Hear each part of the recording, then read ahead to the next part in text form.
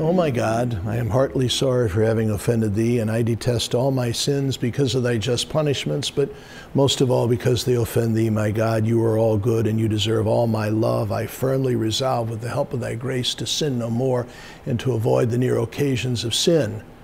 You recognize that, don't you, the act of contrition? We got a beautiful one in the reading at Mass for this Monday of the second week of Lent. This one comes from Daniel, the great leader of the Jewish people, when he simply says to God, we're sorry. Lent is still teaching us about prayer. Prayer praises God. Prayer thanks God. Prayer asks God for the blessings and graces that we need. And prayer also apologizes to God when we tell him we're sorry. Those are acts of contrition.